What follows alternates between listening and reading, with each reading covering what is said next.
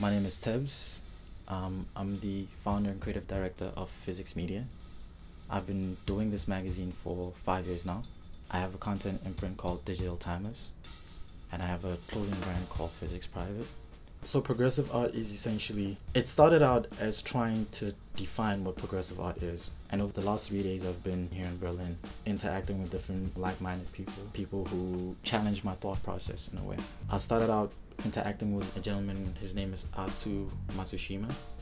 He's the editor-in-chief of Clutch magazine in Japan. Atsu's energy was one that brought wisdom. He's been in fashion for a long time. It was very eye-opening to have that conversation with him.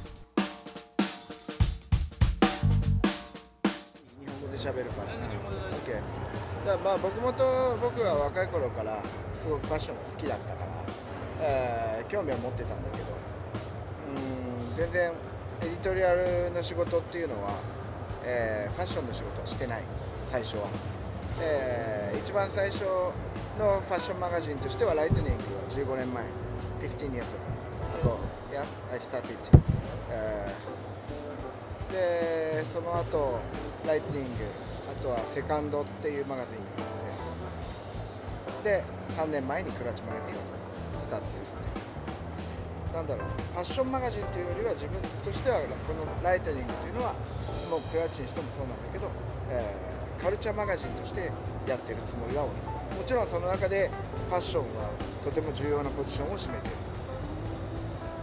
ファッションっていうのはやっぱり受け手に受け入れられることを、自分で自己表現していかなきゃいけないっていう意味ではすごく一方的ではなくて two-way の相互通行で、ある必要があるのかなと、すごく特に、日本のブランドなんかは、絵で言うならば写実的というか、すごくそういう意味では、すごく古い、僕らがやってるヘリテージファッションというのは、シーズンごとにもちろん新しいプロダクトは、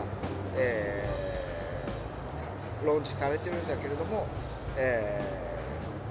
実はそのニュープロダクションは、5年前にもやってるかもしれないし3年前にもやってるかもしれないし、そういう意味で、全くブランニューなものではなくて、やっぱりある程度決まった、カテゴリーの中でぐるぐる回ってるところが多いのかなと、だから僕らの雑誌も、あんまり違ったコンテンツをたくさん入れようっていうのを全然考えてなくて、これはコミュニティビジネスだと僕は、うちの雑誌に関しては思っているので。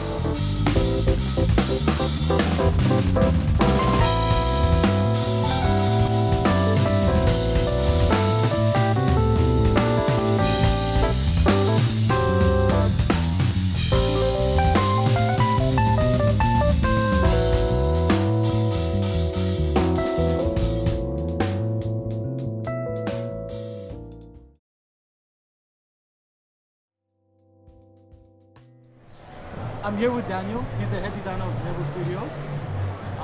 We're at the Phsics Berlin Spring Summer 2016. What is the message behind your brand? To have fun with wearing nice clothes, and that you know that your clothes don't are modern or hip for just one season. That's the reason why we are doing a lot of black and white and clean and basic stuff, because I think it's nice to have things like this in the closet, and that you can wear season after season and combine it maybe with your new pieces of universe. I think it's really hard for a company, or especially for me, because we just started a company to do fashion, because everything is getting so fast, it's getting so cheap, so it's really hard to find something that is better or that is also good, so that the customer thinks, okay, I pay maybe the 4th or 5th price of a t-shirt because I like Leebo and I like the idea of it, and I don't want to go to H&M. Sorry for saying H&M. Yeah. We're not calling out H&M. That's good, yeah.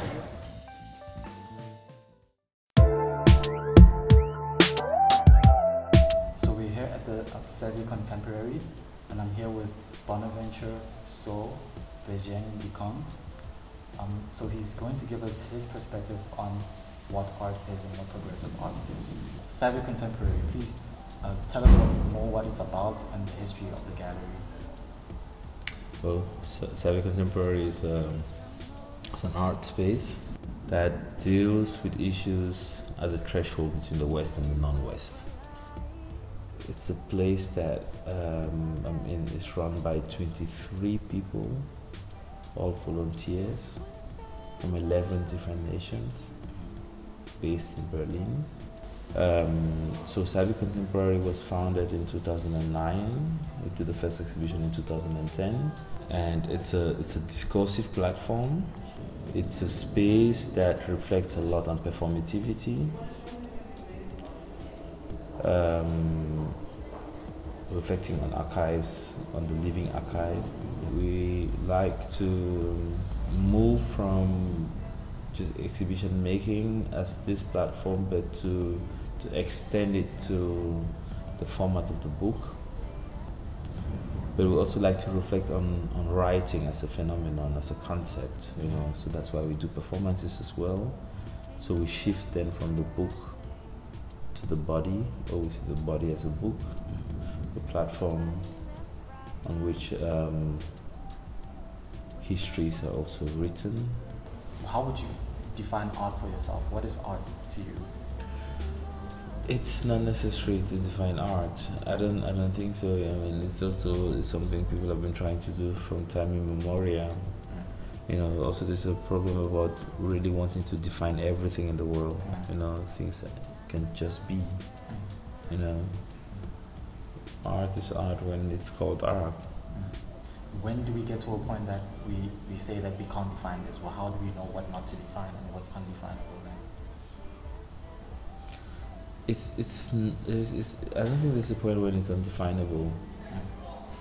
If the author calls it that way, then it is defined. I don't think it's for any other person to contest it. I don't know what progression is, you know.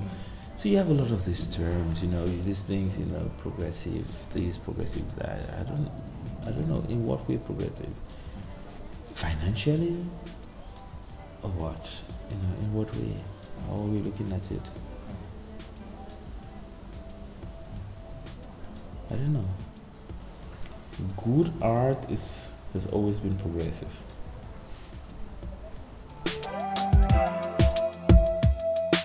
So after my conversation with Bonaventure, and after my conversation with Daniel, and after my conversation with Atsu, I learned that there is no definition of what progressive art is. You can give meaning to something, but giving a meaning to something doesn't mean you give a definition to it. And when you give a definition to something, it's flat. You can't do anything more than that definition. But when you give meaning to something, that meaning can take you forward to another level. My journey to Berlin, I've discovered that I'm here to give meaning to what progressive art is. I'm not here to define what it is. Even if I did define what it is, someone can come up tomorrow and be like, yo, this is nonsense. So I'm here to give meaning to what progressive art is for myself. Once something has meaning, it's empowering, as opposed to when it's defined. Because when it's defined, it can be limiting. Art can make a conversation, you know, and it just depends on how you take it. And for me, it's important to change the conversation. We can't have the same conversations forever.